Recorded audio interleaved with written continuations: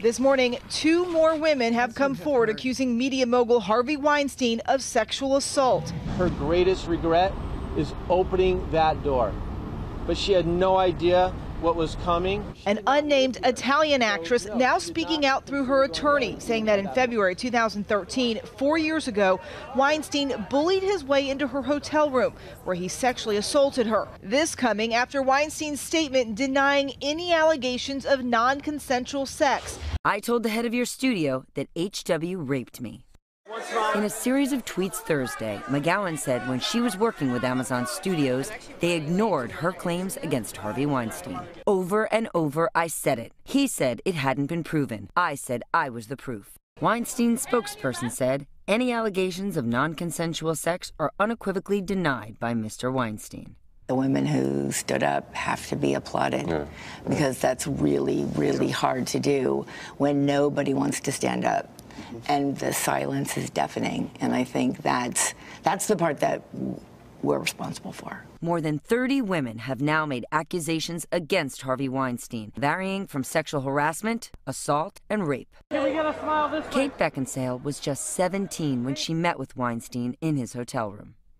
He opened the door in his bathrobe. I was incredibly naive and young, and it did not cross my mind that this older, unattractive man would expect me to have any sexual interest in him. She says before she decided to speak out, it was frightening. Not clear whether anyone would believe the women or anyone would care. She got the attention of one of the reigning titans of the business, producer Harvey Weinstein.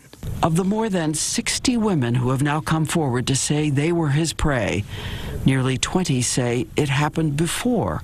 A girl named Ashley Judd says she entered his hotel room. He had called, wanted to talk to you. Had you heard about him? Had you heard anything about him? I mean, heard to be wary. No, I had not. No, I had no warning. I had no warning. I remember the lurch when I went to the desk and I said, Mr. Weinstein, is he on the patio? And they said, he's in his room. And I was like, oh, are you kidding me? But you went up because? I had a business appointment, which is, that's, his pattern of sexual predation. That was how he rolled. She already knew something about sexual predation. She's written about being sexually assaulted when she was young and the terror you feel before you're trapped. And in a pattern so many women say happened to them too. She says the man inside began insistent pressure. As he was sitting beside me, I had my hair in a ponytail and he kind of ran his hand over my hair. You're like 40 and I'm 18 and I don't think that we should be doing this because you're like so much older than me and I don't think this is right. I just started to feel sick. Yeah, so I said I don't think we should do this. He wrote on the computer, "Do you want to kiss me?"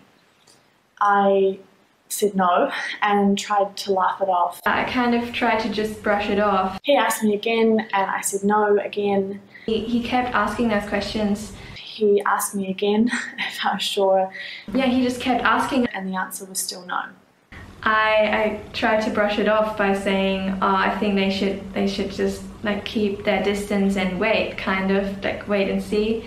But he didn't. But he didn't respect my answer. He then tried to kiss me. He kissed me anyway. And I kind of stepped back and I was like, I don't think we should do this. Like, I don't think I want to do this. He didn't listen to my excuses. He then tried to kiss me again. And he continued to ask me for more. And he then started asking me continuously why I didn't want to kiss him and why I wasn't attracted to him and why. She says the man inside began insistent pressure. There's this constant grooming negotiation going on. I thought no meant no. So she says he first asked to give her a massage because she must be tired. He wanted to talk in his bedroom and then said my legs were really tight and started giving me a massage.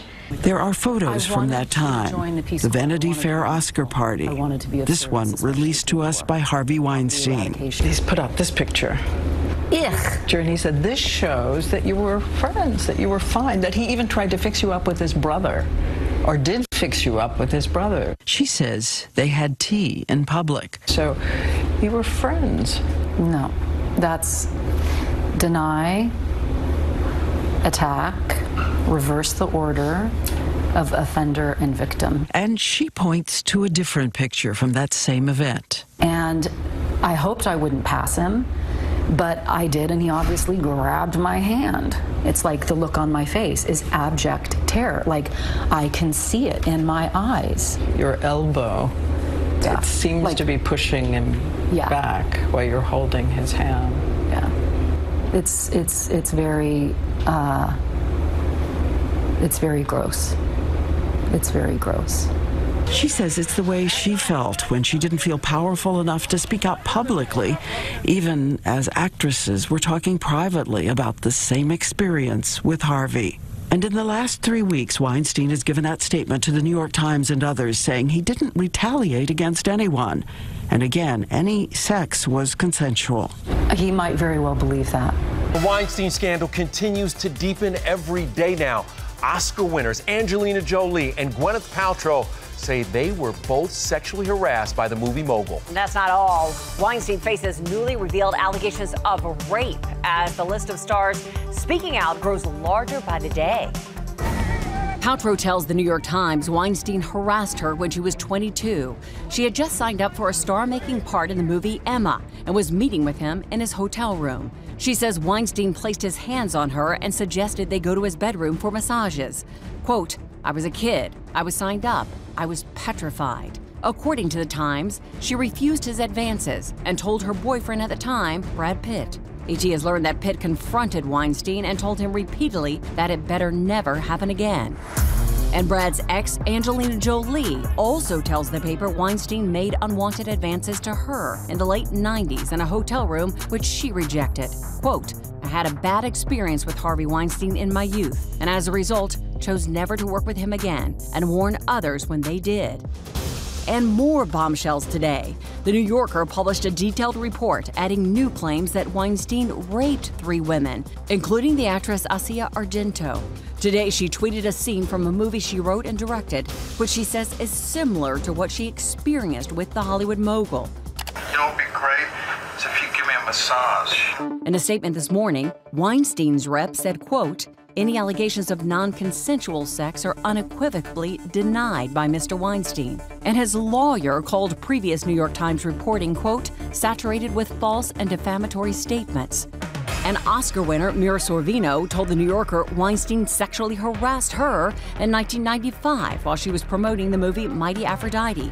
She spoke to KTLA this morning. It's a travesty that this sort of behavior is normalized and accepted for decades. The idea that this predator, this assaulter, was out there silencing women, it's beyond infuriating. There has to be a comeuppance for all of this, all of the people who are part of that chain. And it's not just his behaviour that was troubling, it's the way that people around him excused it. And perhaps nothing is more emblematic of that than this story told by actress Angie Everhart. She says while she was sleeping on a boat at the Cannes Film Festival, Weinstein broke into her room and masturbated in front of her. I told people on the boat, I told people at the dinner I was at, and everybody was like, oh, that's just Harvey. What the fuck? So everyone knew, and they just went with it. Incredibly, some initially tried to defend him, from Oliver Stone, whose first response was, "It's not easy what he's going through," to longtime friend Donna Karen, who took an incredible tack. How do we display ourselves? How do we present ourselves as women? What are we asking? Are we asking for it? It's not Harvey Weinstein. You look at everything all over the world today, you know, and how women are dressing and, you know, what they're asking by just presenting themselves the way they do. Excuse me? You say you witnessed a great many sexual encounters in the back of the car while you were there. And you're going to say in this book that you're writing that many of them were non-consensual, that the women concerned said, "You're hurting me, get off me," and all of that. Is that what you're alleging? Yeah. With Harvey, there was no such word as no, and I think that's really the crux of the matter. Zelda, when you first started working for him, some voices were warning you what he was like. I had one warning, and I have to say that woman really saved my honour, because actually being warned is very important, because it arms you. And all she had said to me was, always sit in an armchair, don't ever sit on a sofa next to him, and always keep your puffer jacket on. And there was no more than that. But actually it was an incredibly important and good piece of advice, because it meant that I was ready actually when he did start behaving badly. And it also meant that I wasn't as frightened, because I knew that it had happened to other people. And it came to a head for you when he sexually assaulted, attempted rape on your colleague? Yes. We were at the Venice Film Festival, and he tried to rape her. And what did you do? She was extremely distressed. She was shaking, very distressed, clearly in shock. Didn't want anybody to know, was absolutely terrified of the consequences, what would happen. So you accused him of attempted rape? Yeah. Essentially. Yeah. And he denied it? Yes. And then he said nothing at all had happened. And he swore on the life of his wife and his children, which was his best get out of jail card that he used quite a lot. And did it ever cross your mind that he might be telling the truth? No. Not if you saw the girl that I had just seen. Now, Megan, of course, an attorney, and I mean, I think people hear these allegations, Megan, and they think, how is this person having dinner in Scottsdale? Is there any potential of a criminal case here? There's some potential, but the likelihood is very small. As a practical matter, it's very difficult to bring these cases, never mind secure a conviction. The lawyers made it very clear that we didn't have very many options. Because we hadn't gone to the police when we were in Venice. We had no physical evidence, and ultimately it would be two under 25-year-olds women, words against Harvey Weinstein. So you were ready to bring him down at that point. You took the only option you thought you could, and you faced doors slamming in your face, essentially. Yeah. Yeah, and it sounds odd, but for me, you know, this was really where my trauma started and my abuse started. I could deal with Harvey. He was an unpleasant, difficult man, but I had ways of dealing with him. What I couldn't deal with, what I had no equipment for, was to deal with the legal system. And after this process, I actually was pretty broken. I was pretty broken and exhausted and so disillusioned. And I didn't have the energy to go on fighting. He's a power addict. Everything he did, everything that drove him was about dominance with men and women. He put an enormous amount of energy into humiliating men and an enormous amount of energy into getting women to submit and getting men to submit. That was what drove him, you know, his overarching need for power. And it doesn't have anything to do with sex. It's all about power and abuse. So you think now, if you had been listened to at that point, everything that came after 20 years ago would have been avoided? Yeah.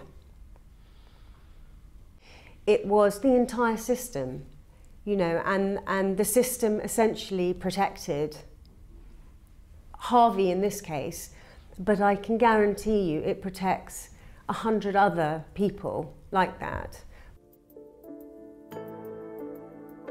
I don't feel comfortable. Honey, don't have a fight with me on the phone. Please, I'm not going to do anything. I swear, my children.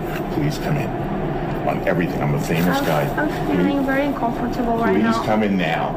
And 1 minute. And if you want to leave, when the guy comes with my jacket, you can go. Yesterday you touched my breast. Oh, please, I'm sorry. Just come on. I'm used to that. This New Yorker story was the very first to report sexual assault and rape at a point in time at which Harvey Weinstein was already saying, you know, this is just harassment, this isn't so bad, I'm going to get treatment, this is going to pass.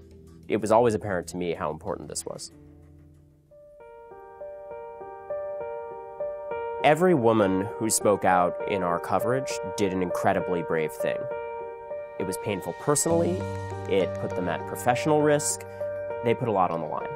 The women who came out against Bill Cosby also faced a really aggressive level of public humiliation. You've never, fortunately, had any experiences like that. I mean, do you just consider yourself one of the lucky ones? You were probably in your late 20s, right? This is actually, I was 29. Yeah, see, and I was never alone with him, ever, anywhere. But I do think it's important to talk about how young these people were and how vulnerable they were. Yeah. Gwyneth was like 22 when this happened. This was before she was, Gwyneth, and that's a big part of it. And these guys who do this, I mean, this is like serious sexual predation, and it's about targeting somebody who's vulnerable. In her first TV interview, model and actor Zoe Brock has told us she was a victim of sexual harassment by Harvey Weinstein and claimed that in 1997 she was brought back to a hotel under false pretenses. I saw an opportunity, I made my intention clear.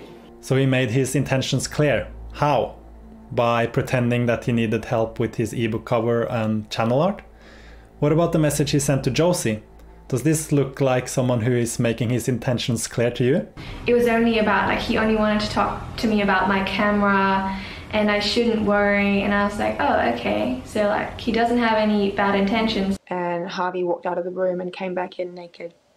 He came back naked? Naked. When I finished putting the ebook cover together, I turned around to tell him that I'd finished it, and he had obviously been arousing himself behind me, because when I turned around, he stood right behind me with an erection. When I didn't want to give him a massage, he offered to give me one. And then said my legs were really tight and started giving me a massage. But I didn't like that. The minute he touched me, I was really revulsed and scared, and I jumped up and I ran to the bathroom and locked the door. And he chased me and was pounding on the door and begging me to come out. So eventually he sort of calmed down and promised to step away and put clothes on and leave me alone. And I could tell from the distance of his voice when he next spoke that he had left the door, so there was distance between he and I. Zoe, what did you shout through the door when he was pounding on the door? I shouted, "Put your clothes on, you naughty boy." Which is ludicrous and almost comical when you think about a 23-year-old yelling that at a, how old was he then? 45? I think he's 22 years older than me, I've figured out. When I came out, he was robed and sitting on the bed and he was crying. He was crying? He was crying. What did he say? He said, "You don't like me because I'm fat." I've never forgotten it. It was the strangest thing. And then what did you do? Well, it's a weird thing. I mean, I'm a super sensitive person and I'm really compassionate to people who are suffering, you know, so for a moment there I felt like really bad for him, which, you know, kind of makes me want to smack myself on the head. I didn't want to, like, hurt him. Kind of processed it at the time. I was like, oh, is this a real insight into who he is? Did something happen to him when he was a kid? Was he rejected so many times by women? And then she friend-zoned me the next day and I was shut down. And then I didn't have any more interest with you until I was 21. I had my first girlfriend, Jenny.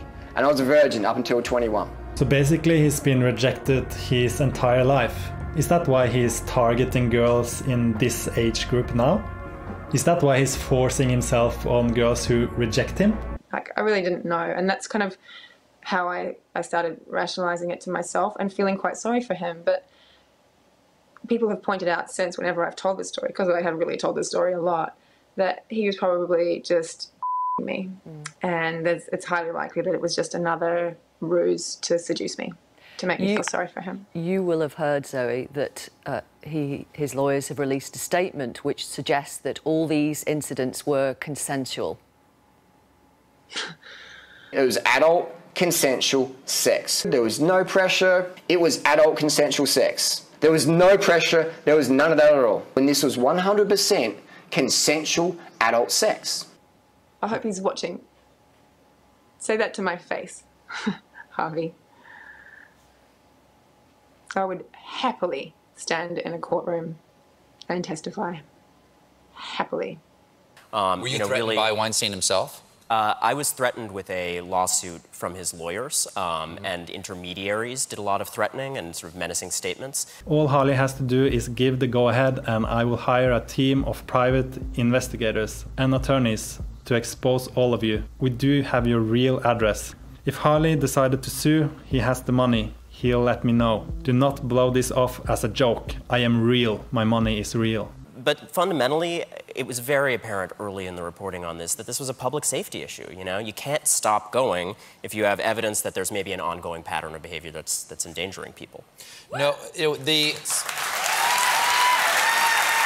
Well, cheer for the women who talked. There's a whole range of reasons why sexual assault survivors don't come forward in every walk of life, you know, whether it's a woman in a blue-collar job or a woman in Hollywood. There are the same profoundly personal reasons why it is sometimes almost impossible to come forward. You know, they fear career repercussions, they fear what their families will think. You know, these commentators saying that she was asking for it, that, you know, that this was her fault, just shaming. Weinstein is chasing this social climbing pussy, you know, he's chasing these girls. So they're actresses, they want drama, they want money, they want attention, they want accolades. That's the mentality, and he's chasing these girls. These are social climber girls. They're social climbers. You've got the status, fucking use it, bro. It is not the way it will be in the future. Because Harvey, you and others like you are done.